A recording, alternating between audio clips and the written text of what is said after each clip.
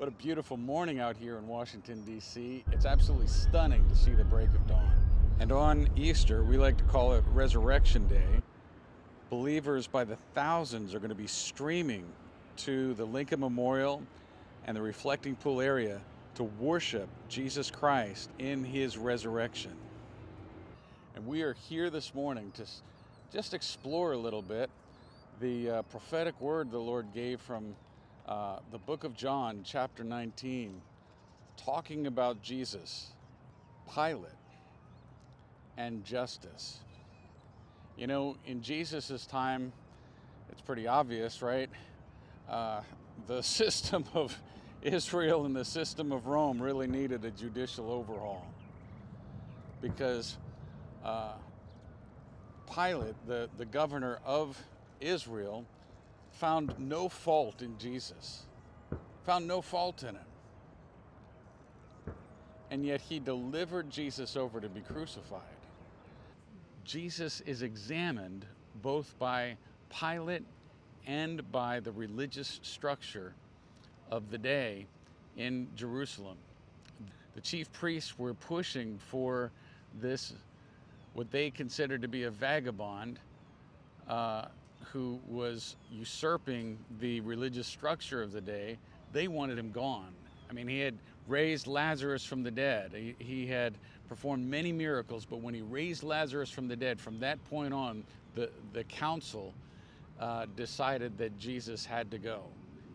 So there was an incredible dialogue between Pilate, the governor of the Romans, and the Jewish priests.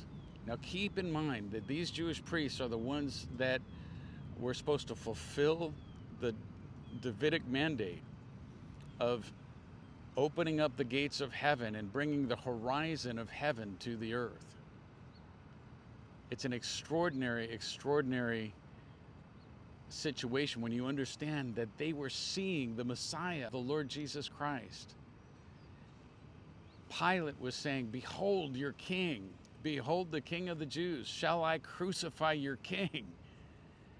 And the response of the rulership, the priests, the chief priests, the ones in charge of the temple, the ones that are stewarding the very temple of God and therefore the covenant of God, is, "We have no king but Caesar." I was reading through John 19 early in the morning. Dawn was breaking forth in our prayer room area there overlooking Washington, D.C. And I'm reading this passage, and I must have read it probably, hundreds of times, but I didn't realize what it really said. You know, we've been making declarations for some 15 years. No king but Jesus. I didn't realize that the Jewish priests made a declaration, no king but Caesar. We will have no king but Caesar. It just stunned me while they were looking at Jesus. And you know, God gave us a word for Passover, that the horizon you sow into will soon be at your doorstep. And in a haunting way, that prophetic word actually came to fulfillment back in the days of Jesus, back in the days of these temple priests. Because the chief priest made a declaration that the sovereignty of Israel does not belong to Israel's Messiah, but to Caesar.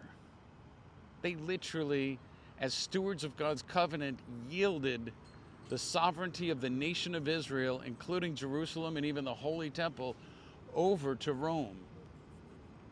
And after Christ died, rose again,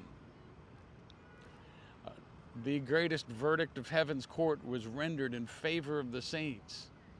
And our eternal redemption was purchased by his precious body and blood. 70 years afterwards, Caesar ordered the destruction of Jerusalem and the destruction of the temple in what is known as the diaspora. They sacked Jerusalem. They tore down the temple so that not one stone would be found upon another. The Jewish people were scattered to the four corners of the earth. And there's this haunting diorama in Rome that portrays Jewish slaves coming in through the gates of Rome and therefore in through the gates of Europe in subjugation, facing hatred and malice, carrying the very temple menorah that once burned bright inside of God's house of covenant. And instead, probably the menorah that Judah Maccabee relit in order to reconsecrate the temple to the Lord, probably that very mantle was being carried away through the gates of Rome by Jewish slaves. It's a stunning, stunning reality. And I'm giving you a similar warning. I'm sharing all this because I feel like God is giving a similar warning for America in this day. That our freedoms, the freedoms that we hold dear, the freedoms that our forefathers in the faith in the United States of America lived for and died to entrust to us, they're in jeopardy right now. In a similar way, this Passover, this Resurrection Day, in a similar way to the way the freedoms of Israel were in the time of Jesus. I pray that the words of Abraham Lincoln will haunt you, that you'll make it a declaration, and that God will manifest these very words before us all. That this nation under God shall receive a new birth of freedom, and that government of the people, by the people, and for the people shall not perish from the earth. We need a born-again experience. Let's be like the believers whose faith became activated through the death, burial, and resurrection of Jesus Christ. Let's embrace again our covenantal foundations instead of yielding them to an antichrist spirit. The chief priests, literally, they yielded their authority to the global governmental structure of the day and the symbol of an antichrist who was literally mandating that Jerusalem and Israel come under the subservience of Rome, of this global governmental structure. I want to say, and I hope that you will join me, where the chief priests declared, "We will have no king but Caesar." Let your declaration resound in your homes, in your spheres of authority, in your churches, and across Washington, D.C. in this nation. We will have no sovereign but God, and no king but Jesus. So what's ahead? The Lord just spoke to Jolene about the shaking of nations. I believe that to be true. But let me give you some prophetic encouragement here. Just a couple of days ago, I was talking with Jolene about the Ashbury revival, which sprang forth in a powerful way and then just seemed to fade away. And the Holy Spirit spoke to me that the Ashbury revival is like a first blossoming of the cherry trees. That's a sign of the harvest to come. I want to say this again.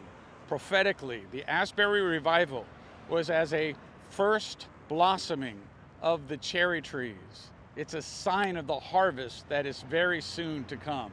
That's a great, great encouragement for me. I hope it is for you too. Because remember, the horizon that you are sowing into will soon be at your doorstep. And just as Aaron's rod, the almond tree that budded, Jeremiah saw a rod of an almond tree that budded, and the Lord said, "This is the sign that I am hastening my word to perform it." That's what's going on as of Passover 2023. The Lord is hastening his word to perform it. He is hastening the harvest. Listen, your life right now may feel like this tree, kind of looking a little bit dry, a little bit brittle. But do you see the harvest buds? Do you see the buds that are a sign of a beautiful harvest to come? That's not a lie. The Lord is not teasing you. He is going to bring in this season the harvest that he promised. Trust in him. Remember, the horizon that you have been sowing into will soon be at your doorstep. So I hope that encourages you the way it encourages me. We are going to see for Israel, for the United States of America, for the nations, a fuller expression of the release of the Spirit and power of Elijah. The anointing to return the hearts of the fathers and mothers to their children, the hearts of the children to their mothers and fathers, and the hearts of all to the Lord Jesus Christ. It's an exciting time, but we're in a vulnerable time as well.